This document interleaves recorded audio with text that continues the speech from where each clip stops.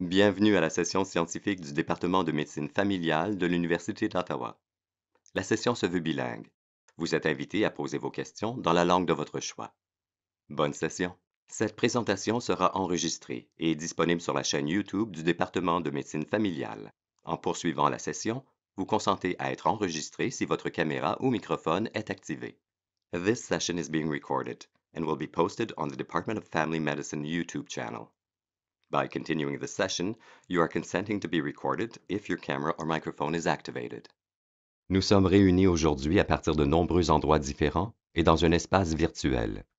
Mais nous désirons commencer par reconnaître les terres sur lesquelles se trouve le département de médecine familiale de l'Université d'Ottawa, qui font partie du territoire traditionnel non cédé du peuple Anishinaabe algonquin.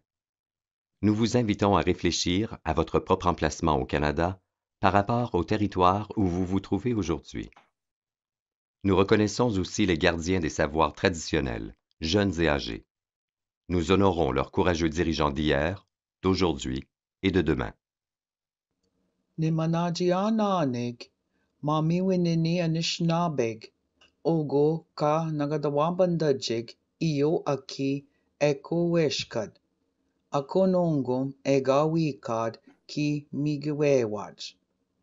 Nimanajiananig kakina anishnabeg undaje kaye ogog kakina eniagizijig, enikukamigak kanadang eje udapinagig endawajin udawang.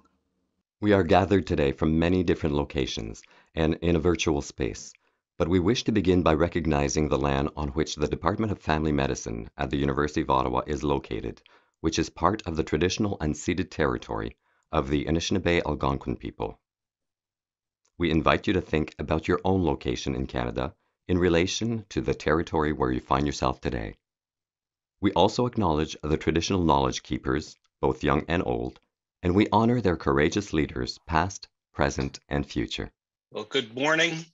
Bienvenue. Welcome to the February edition of Family Medicine Grand Rounds. My name's Doug Archibald. I'm the Director of Research and Innovation for the Department of Family Medicine. And today's Family Medicine Grand Rounds will be brought to you by the Pembroke Family Medicine team. And generally, for Family Medicine Grand Rounds, I'm the moderator. But today, I'm going to hand the reins over to the site director, Dr. Richard Johnson, and he will introduce our speakers and moderate today's session. But before he does, I am going to introduce Richard. He's a family doctor in Pembroke, as well as site director of the Pembroke Residence Program, chief of family practice at the Pembroke Regional Hospital, and co-chair of the Renfrew County and South Algonquin Primary Care Network. He recently was hired as the clinical lead of the Ottawa Valley, Ontario Health Team, previously called Network 24. He's 7 years into practice after having graduated from the Pembroke Residency Program, and his passion is maximizing the health of residents in Renfrew County, and supported by his wife and 2 lovely children who attempt to keep him balanced. So with that introduction, Richard, over to you. Thank you so much, Doug and Maddie, for arranging this. So today we thought we'd focus on presentations that kind of deal with key themes for us here in the Renfrew County region. And for us, attachment to primary care and how best to serve the unattached patients in our region is the major force that brings together primary care in our region. The recent Primary Care Inspire report puts the number of patients in our region that are uncertainly attached to primary care at around 20%, which is significantly higher than the Ontario average there of 11%. This greatly affects our communities in terms of rates to the emergency department. And when you combine that with, our population being more vulnerable, having a higher burden of disease, the outcomes of patients for all of these factors are certainly magnified. So there's many approaches to attaching people to primary care. The standard tried and true recruitment of physicians and NPs, the growing the learner pipeline by having more med students and residents are all certainly part of our plans. And we have, groups working on all those things. But today we wanted to bring to you kind of two approaches that are more innovative that we thought would be interesting for the wider group to hear about. So our first presentation today, I'll introduce Dr. Jonathan Fitzsimon. The presentation will be about 15 to 20 minutes long, and then we'll have about 5 minutes for questions after that. You can put your questions in the chat or raise your hand after the presentation, and I'll moderate and field those. And then after that, we'll have Dr. Jason Malinowski, who will give his presentation with about the same time frame and questions preceding that presentation. So first off with Dr. Jonathan Fitzsimon. So he graduated from Sheffield University Medical School in the UK in 2007. From 2009 to 10, he worked as a volunteer physician in rural Bolivia before returning to the UK to complete the general practice specialty training program. He moved to Ontario in 2014 and started a family practice in Renfrew. In 2020, he was appointed medical lead of the Renfrew County Virtual Treatment and Assessment Center. And that's what he presented to this group on last year. Over the next year, he became medical lead of the Petawawa Integrated Virtual Care Program and assistant professor at the University of Ottawa Department of Family Medicine. And more recently, as a clinician researcher at the Institut du Savoir Montfort. His research program investigates virtual care as a means of improving access to primary care in rural, remote, and underserviced communities. He recently completed a 2-year term as Chief of Family Medicine at the Renfrew Regional Health and continues in the role of attending family physician at a large retirement home in Renfrew. He was recently the recipient of the OMA's 2021 Glenn Sawyer Service Award. So without further ado, Jonathan, take it away. Thanks for the kind introduction, Richard, and I really am delighted to have another opportunity to present again at Grand Rounds. Excited to share with you more of the groundbreaking, innovative work being done in Renfrew County, particularly in the field of virtual care. Over the last couple of years, I've had a lot of help from Dr. Lisbieri and from Dr. Liddy, Doug, Eric, and many others at DFM. And I've been able to develop that research program that Richard mentioned. Look, I'm a family doctor at heart. I believe passionately that everyone should have access to high quality primary care. And I'm a shameless advocate of the fantastic professional life that family physicians can have working in a rural setting like Renfrew County. For those of you less familiar with Renfrew County, let me give you a quick overview. So we cover 7,500 square kilometers, the largest county in Ontario. That's about 1.5 times the size of PEI. Population around 108,000. So there are 5 larger towns that do have a community hospital. So on Pryor, where I'm based, is at the southeastern edge, about 45 minutes from Ottawa. And then you move up the Ottawa Valley through Renfrew, Pembroke, Barry's Bay, and then Deep River right at the northwest tip of the county. The town of Petawawa has a close association with a large military garrison and a large number of military families who live there. But there are many smaller, more remote communities, including the First Nation community of Pikwakanagan. And as Richard said, we've had this chronic challenge in recruiting enough family physicians to Renfrew County to provide attachment to primary care to all residents.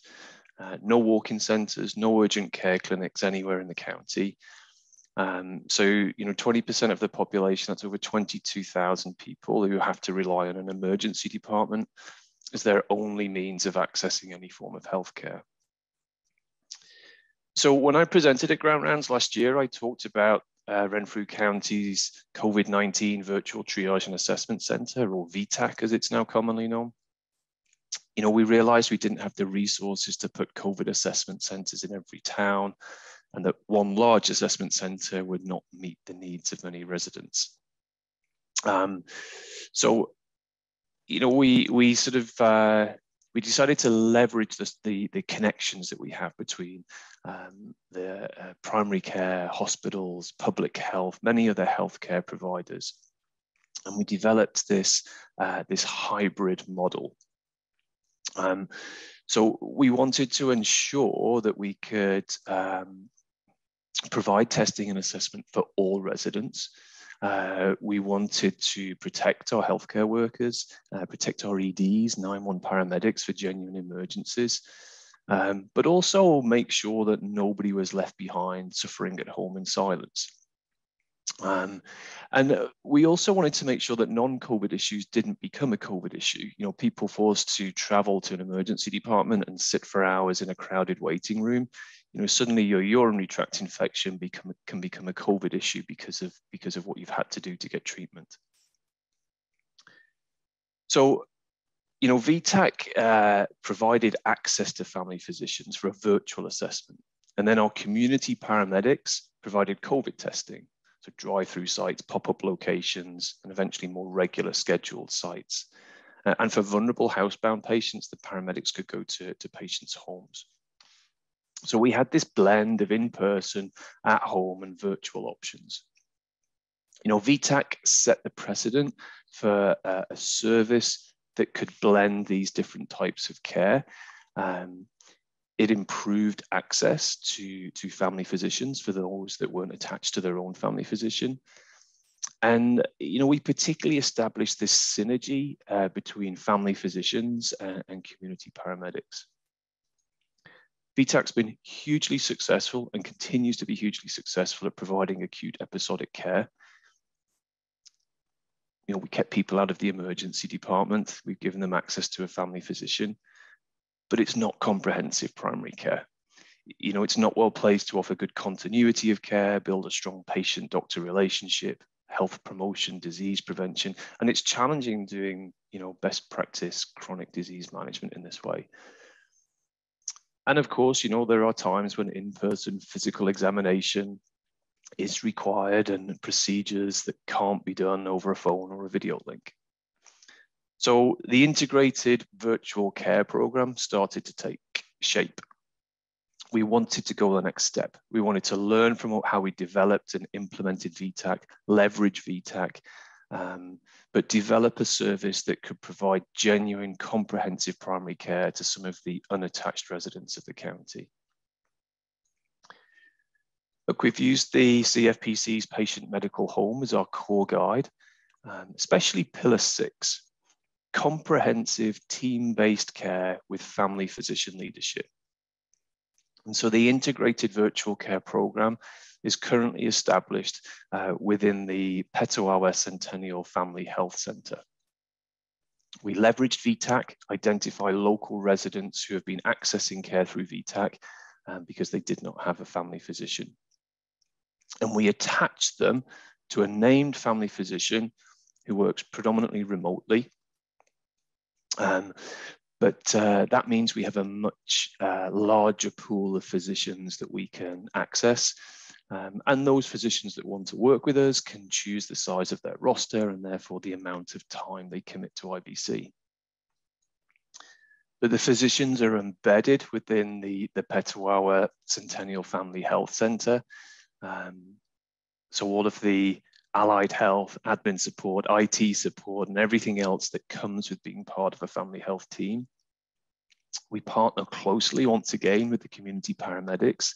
And crucially, we have the close knowledge, the understanding, and the workflows to help patients connect with and navigate existing local healthcare resources. So we've taken that initial concept from VTAC, and we ensure that patients have access to in-person, at-home, and virtual care options, depending on their individual needs and preferences.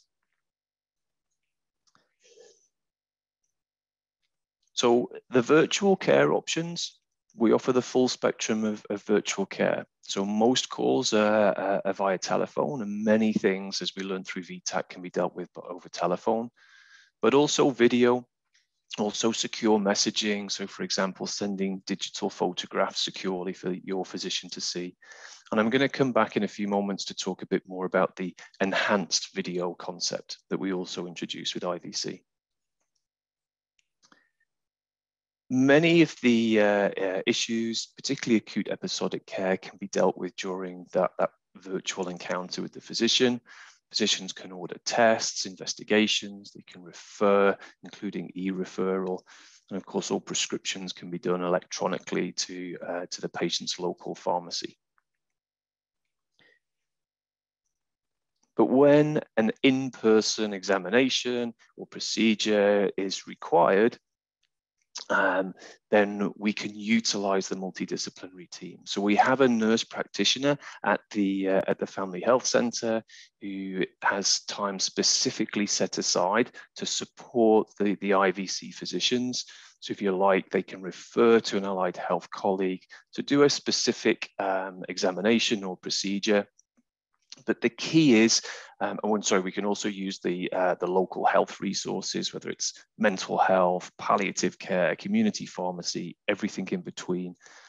But the key is that the patient's named family physician remains, the lead retains overall responsibility for that patient's primary care. So I mentioned enhanced video encounter, and one of the criticisms of virtual care, one of the limitations is what cannot be done via virtual care. So for example, there are limitations on physical examination. But what we found and what we're starting to introduce now within the IVC program is that there is a lot of technology that can assist us. So digital Bluetooth connected stethoscopes, ophthalmoscopes, otoscopes. You can start to do specialist examinations, physical examinations, if you can have the idea, and of course a whole range of different exam cameras, if you can have that blend, that hybrid of in-person and virtual care. So being connected with the Family Health Centre means that people can come to their local clinic. It has the added advantage of also providing that safety of being in a clinic. Not all people are safe in their own home. And so we want to sort of be able to offer the people the opportunity that they can still see their family physician, albeit virtually, but from the safe environment of their local health centre. And so if we provide an allied health professional, medical office assistant or an RPN within the examination room, they can set up the technology. If that's the limitation, someone doesn't have high-speed internet or they're not tech savvy enough to set up their video encounter at home, we can do that for them in the clinic. And then we have the allied health professional on hand. And in the same way that we've done telemedicine for years with specialists, now we can do it in primary care. I'm not sure if Jeff is on the call today, but he wouldn't forgive me if I didn't mention the next step that we're hoping to also introduce, which is the HoloLens. You know, technology is just moving so quickly that these additions that we're going to try and sort of develop and introduce within IVC enable more and more care to be delivered remotely via virtual means. So that's what I mean by an enhanced video encounter. Okay, let me give you some of the flow of how IVC has worked so far. So we did get some funding from Ontario Health to implement this program. And that started, technically it started in September 1st. I don't think we actually got the approval until mid-September. But what it meant was that during September, we were able to build up the team, take on some additional IT and admin staff. And we've also brought in extra time for the family health team pharmacist. So when we started enrolling patients, we sent out consents and health questionnaires digitally. People completed those. They could do it manually within the clinic if they wanted to do it that way. But we were able to build their health history, develop their CPP, get them registered on the electronic medical record. do a medication review for those with multiple medications, actually sort of discuss with our pharmacist narcotics agreements. So there were all these many steps, even before that first appointment with the doctor. So that first appointment, the traditional meet and greet, was actually very effective. It wasn't wasted trying to sort of just get all of that detailed administration. It was already done by the family health team staff. And so from mid-November, we've been providing comprehensive primary care to patients that are enrolled through this program. And the idea is that we'll continue to enroll until the end of March, and then those patients will continue to receive the care from their physicians, and we'll start to do more evaluation of the outcomes of the program. So far, we're close to 1,000 attached patients. 1,000 was our target for the end of March, so we're almost there before the end of February. I think we'll probably reach around 1,200 by the end of March. 1,200 appointments already with one of the family physicians, and over 250 with the allied health. And just, it's interesting to note that of those allied health appointments, I think it's 76 was yesterday's number, have been with the nurse practitioner that I said who was specifically allocated time with the IVC physicians.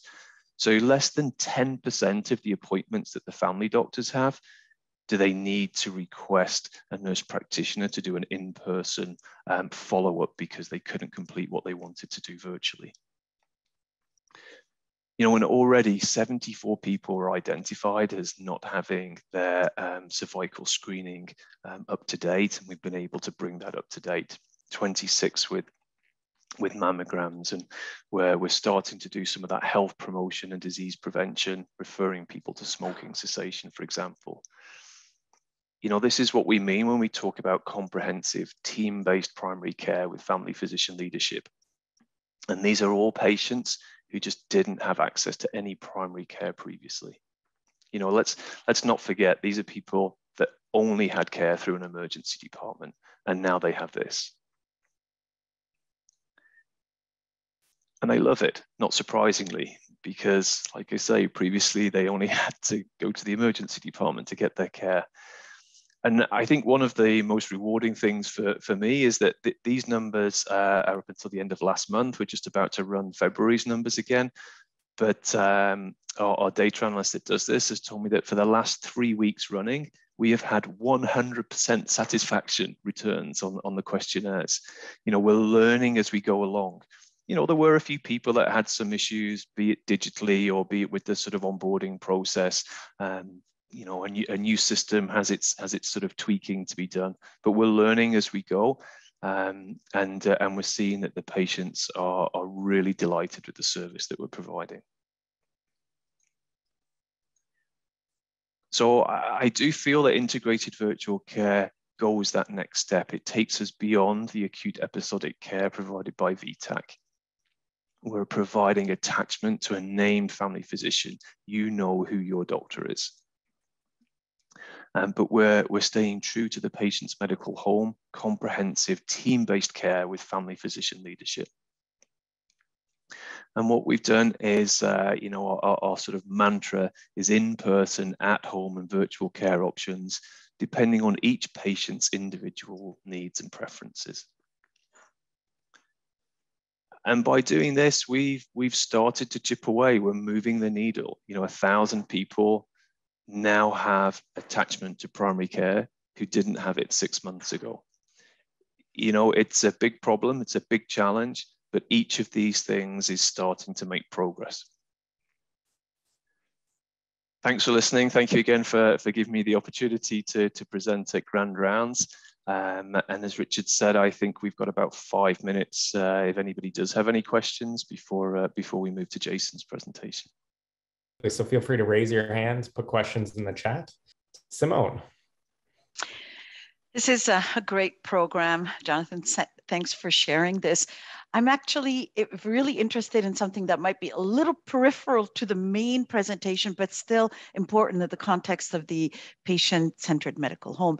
Is at the very beginning, you talk about the role of, or about the paramedics, and I'm not sure I got what their role was. And you talked about linking patients to healthcare resources in the region, but I'm wondering about whether you have any initiative to help link them to not healthcare, but health and social resources. And are the paramedics doing that kind of stuff? Thanks, Simone. And I have to say, your presentation that you gave at the academic ground rounds was like really inspiring when you talked about that sort of building that patient-doctor relationship via virtual means.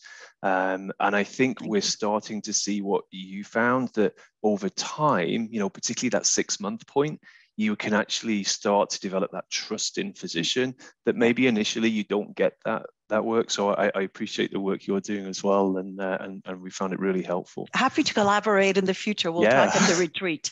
For sure. In terms of the paramedics, so when we talked about the enhanced video, doing that in the clinic, think about all of that stuff in a backpack. Give it to a paramedic.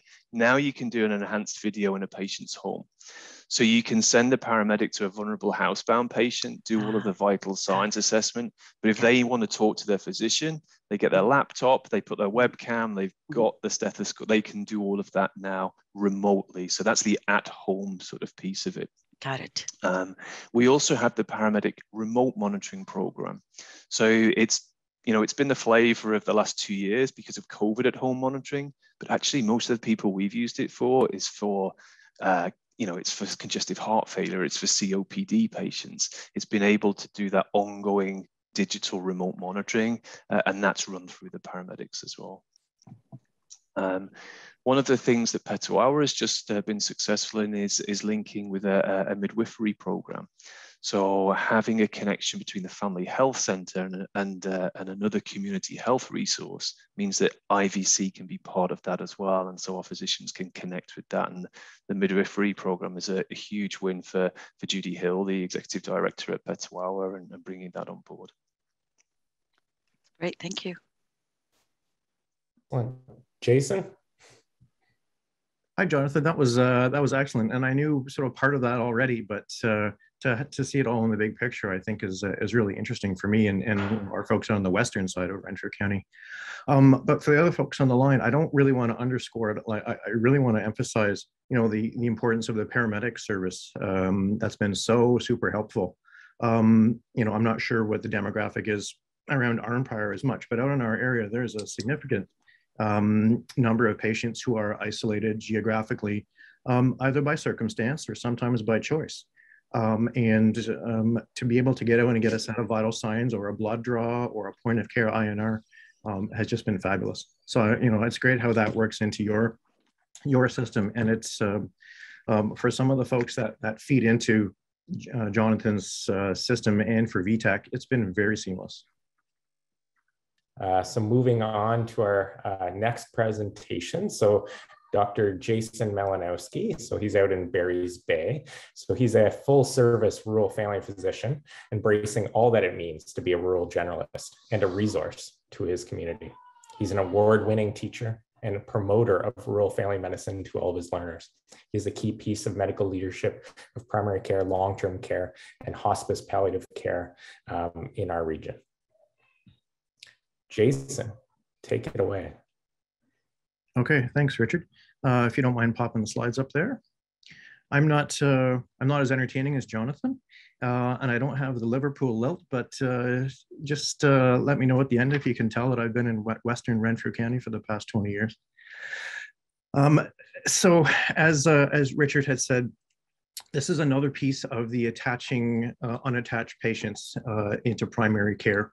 And I'm going to spend a few minutes talking to you about my experience onboarding a physician assistant into my practice.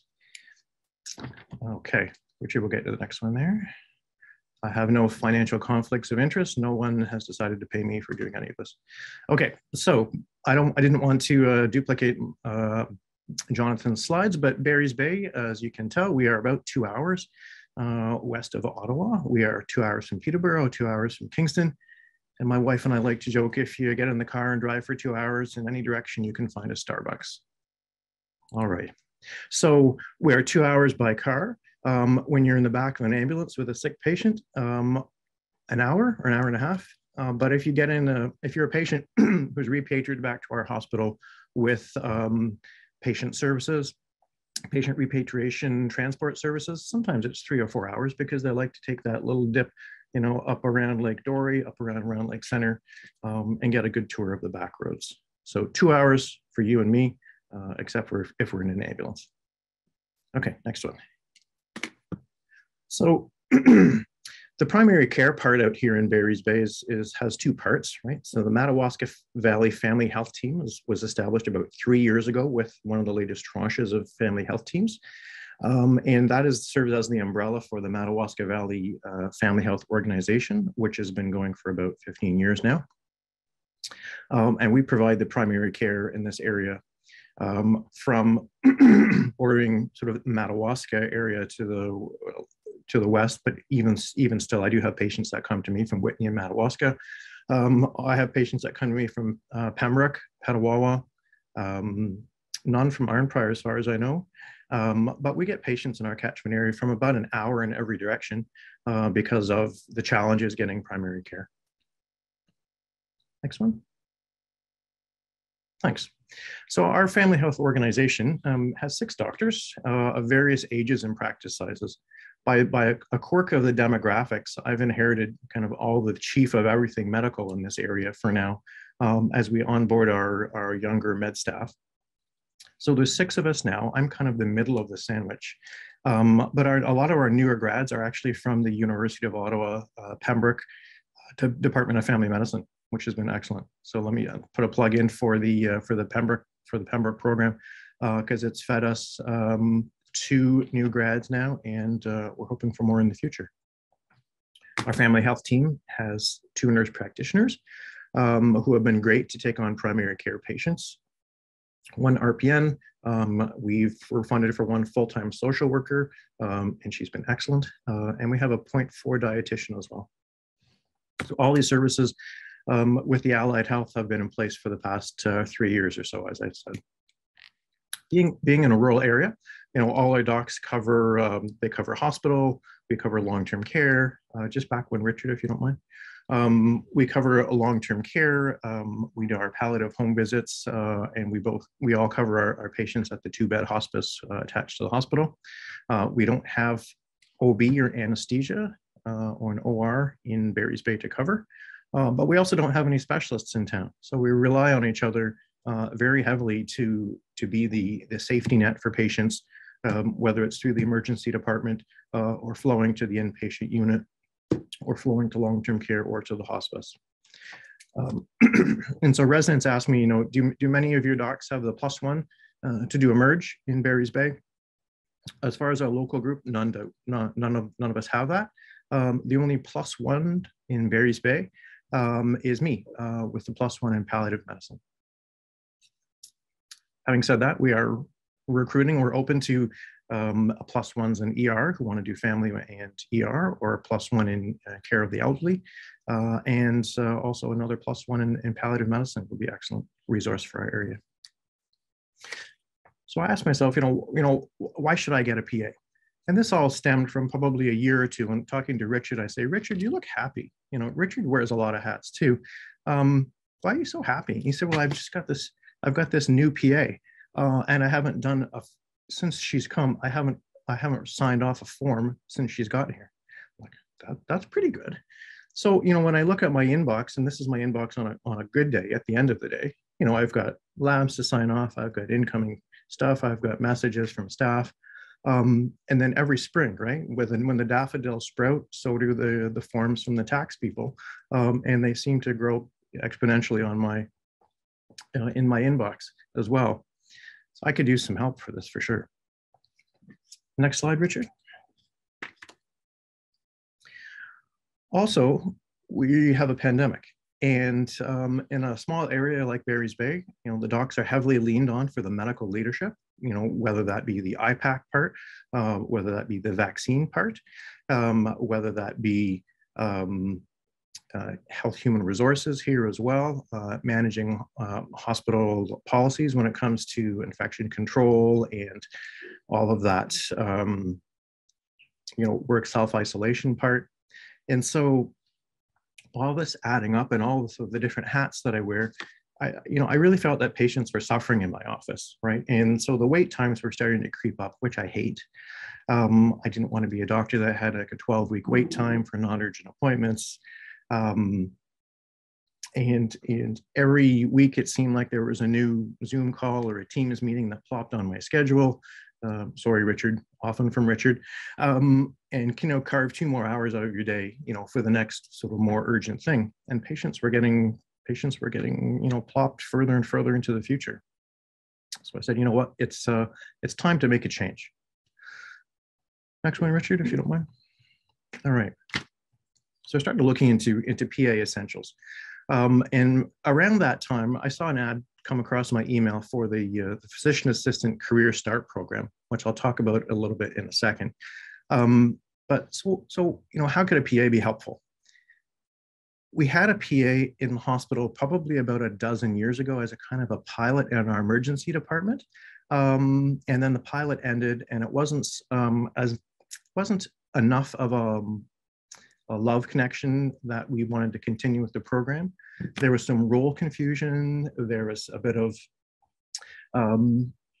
it was hard to say at the time, whether it was the right fit for us. Now, in primary care, and as I'll talk about later, into the hospital again, I think it can be the right fit for us because this model has matured a little bit. So the physician assistant, it's not an independent or a regulated practitioner, right? They are highly skilled professionals. And this is stuff that I get from the CAPA website, right? Canadian Association for Physician Assistants, right? They support physicians in all healthcare settings, right? Whether it be primary care, long-term care, surgery, other hospital, inpatient, et cetera. And they can do things that you can delegate to physician assistants, things from the Regulated Health Practitioners Act that they're not able to do themselves. Anybody can take a history, they can perform possibly parts of a physical exam. Those aren't discounted by the Regulated Health Professionals Act. But now I can delegate them to orders and tests. I can delegate them to write some prescriptions. I can delegate them to do some injections. And it's under my supervision, it's been super helpful. Okay, next one, Richard. So as you may know, if you've worked with physician assistants, they all work under a set of medical directives, right? So this tells you the who, the what, the where, the when, the how of what they're able to do, right? So I, Jason, the doctor, are able to delegate to Sylvie, the PA, the procedure of write a prescription for Synthroid for patient X, with the inclusion and exclusion criteria, non-pregnant, non-child patient, for example. And then with that directive, Sylvie is to write the prescription under my directive, and that note goes to pharmacy, but then also under the same directive assesses when the TSH is supposed to be checked again, for example. So again, another plug for the Canadian Association of Physician Assistants. Lots of FAQs on their website, which are helpful if you're considering looking at a PA, how it might fit into your practice in the future. And also it's worth a breeze by of the CPSO policy on delegation of controlled acts as well. Every time I read the CPSO policy, I learn something new. It's interesting stuff. Okay, next one. Okay. So I'm sold already. I've talked to Richard. I've talked to some folks at TOH. Maybe this is where I want to go. I want to reduce my inbox. I want to reduce my wait time. How much is this going to cost me? So you do a little bit of digging, and ballpark, gross salary for PAs somewhere in the $90,000 to $100,000 range. This was a few years ago now. The Early Start program will subsidize as part of that, and I won't get into a ton of the details of that, but we'll subsidize part of that income for the first 2 years, and then after that, you're kind of on your own. So then, next slide, Richard. So how am I going to pay for this, right? So if I assume, costs all in for Sylvie, who's my PA, if we say just a back of the envelope calculation, 100,000, right? How many new patients would I have to take on to make up this difference? I had a kind of a ballpark in my mind. It's not 20, but it's also not 20,000. So I do a little bit of the sort of back of the envelope calculations, our family health organization, our salary, a little bit of the fee for service part kind of mixed in there, a bit of a comprehensive care payment that we get for being rural physicians out here. Not sure how that all works. So divide that by the number of rostered patients that I have, which at this point is about 1,250. And then next slide, Richard. 362 patients. Have I taken on 362 new patients since I've gotten the PA? No, probably about 80 so far, but we're continuing to increase. So part of the reason is not economically necessarily, and I'm probably taking a little bit of a hit economically for my PA, but at this point, as far as my peace of mind, my mental health, my gray hair, and my kids who are growing quickly, it was the right thing to do for me. Next one, please. Okay, so the PA Career Start Program, that email that breezes by our inboxes periodically, gives us a time-limited financial support to facilitate the transition of PA grads into the healthcare system to help address patient care needs.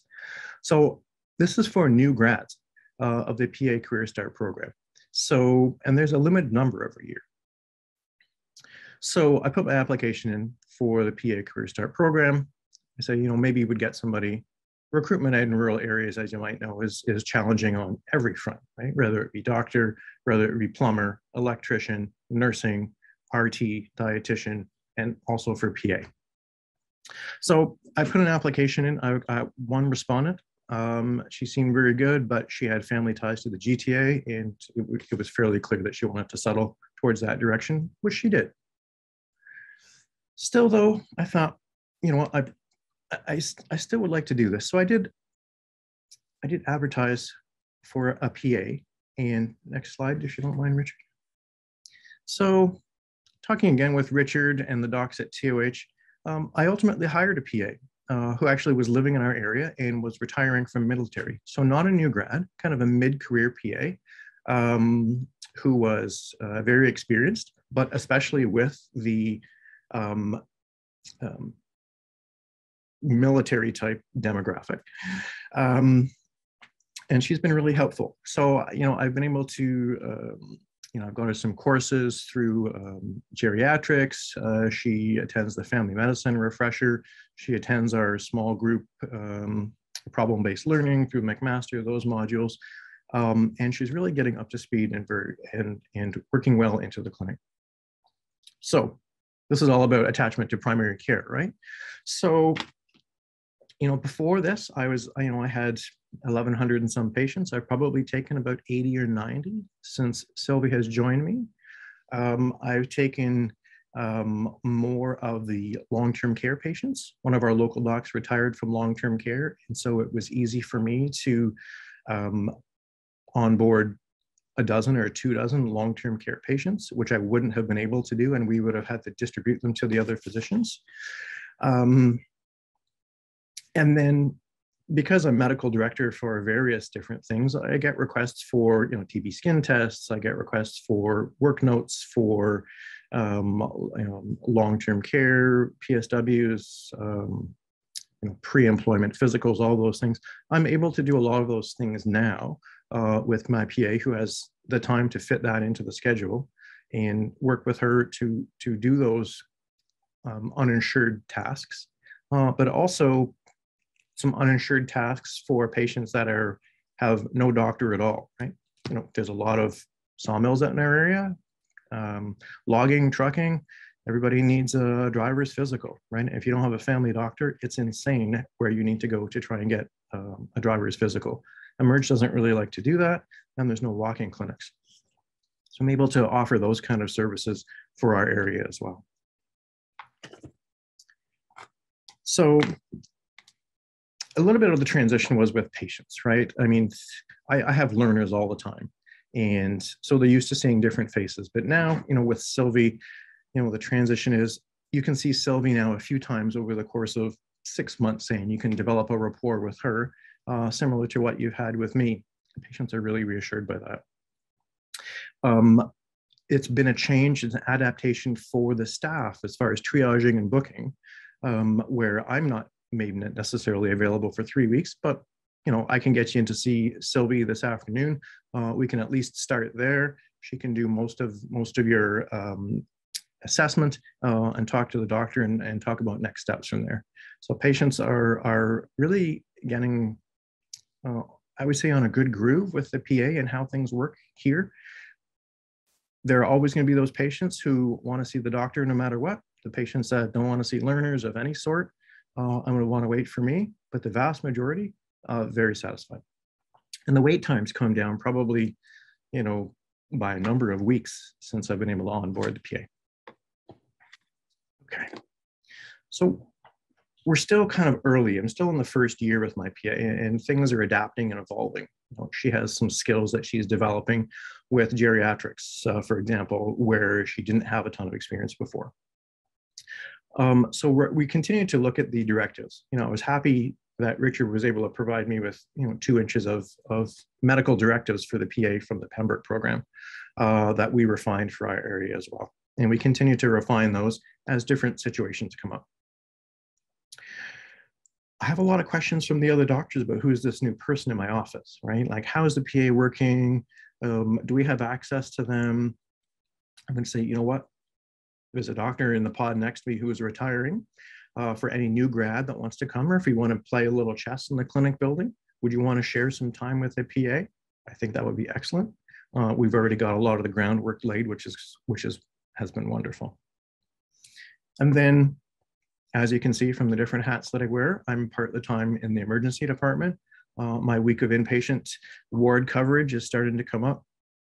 Right now, on the primary care side, because of the nurse practitioners and some of the new docs, we're doing not too bad as far as the unattached patient primary care part. Where I need some help is on the hospital side. And so, could I take more ER shifts, knowing that potentially I have an example of ER medical directives for a physician assistant that I could adapt for us. Could I take more ER shifts and have Sylvie work with me in the ER, and while chief of staff at the hospital, work with hospital to do the credentialing part for the PA? Can they help me with inpatient ward coverage as well? Or while I'm doing those things, I have to cancel, at least 2/3 or 3/3 of my office day for a last minute ER shift. Now Sylvie can cover and see the patients in my office where they would have been booted to the future otherwise. So really building on what's happening in Renfrew County right now, the Pembroke Family Medicine Teaching Unit has 2 full-time PAs now, and now I have the 3rd. And I think, and Richard could talk about his own experience, but being able to onboard more of the unattached patients, at the teaching unit, especially, I think has been very super helpful. And Richard seems happy. Next slide, please. All right. One last kind of word. You may be hearing things about regulation of PAs. So in the last calendar year, in the last 12 months, the government has introduced some legislation now that's going to bring PAs under the CPSO regulatory authority. So they're going to have their own class of registration through the CPSO. And it's following other provinces which already have regulated PAs, Manitoba, New Brunswick, Alberta, etc. I'm uncertain how it's all going to work. I think the devil's going to be in the details. I think a lot of it will still be under the delegation model for physicians. And there still won't be necessarily independent practitioners, but this may help with some of the regulatory things regarding physicians and delegations. It may help with the ease of PAs being integrated into practices. So I think we're at the thin edge of the wedge. I'd be happy to talk to any of you folks offline if you wanted to ask me about my experience with PA and pick out some of the finer details that I wasn't able to talk about in my presentation. Last slide there, Richard. Okay. For a guy like me in Barry's Bay, I'm the chief of everything. I got a bunch of meetings. I got a bunch of hats. The PA has really helped me. to reduce my wait times. It's really helped me to improve my patient satisfaction, which is partially related to wait times, but also partly related to the pharmacy faxed me a prescription request that I didn't get to it for 2 weeks. Now I can get to it. And I'm happier. It's better. It's not maybe financially lucrative, but it is. It's going to be sustainable for me, and I'm able to take on 80 new patients off of the list, and more as time goes on. And I leave it open for questions. And I'm glad I didn't do that whole thing on mute. Thank you, Jason, for that awesome presentation. So feel free to put any questions that you have in the chat or raise your hand. So Jonathan's question first, he's asking, do you have to be physically present for supervision of your PA when they're seeing patients? Yeah, I'm going to say not necessarily. I know other docs who have PAs who really stretch that supervision part geographically. I'm not comfortable doing that. I would defer also to Richard's experience with his PAs. I don't see face-to-face every patient that the PA sees, but usually I'm on site or in town, either at long-term care or here where the PA can get me in short notice, and I'm always available by phone. And certainly what I would say about that is you want to make sure that you are available. Certainly when onboarding a new staff member, I found it helpful to, see most of the patients like you do, just to get, a sense of, where the skills lie and that sort of thing. But then slowly you're able to expand that and just be present via some virtual means kind of as needed. Certainly want to make sure that you're, within the province, and those sort of CPSO kind of rules come into play. That's right, and it's kind of prorated to how serious an interaction it is, right?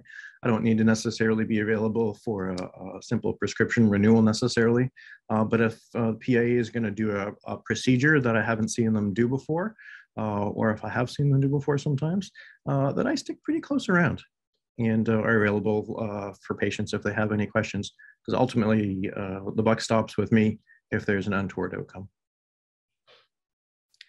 Marisa? Yeah, hi. Jason, that was excellent. At Février, we have considered a PA, so I'd love to ask you a couple of questions. First of all, as a clinician teacher, anytime that I have to delegate a skill to someone else, I worry that then my residents won't get this skill, because certainly when they go in the community, they won't have all the luxuries of nursing support, etc., as I didn't when I went to the private practice or rural areas.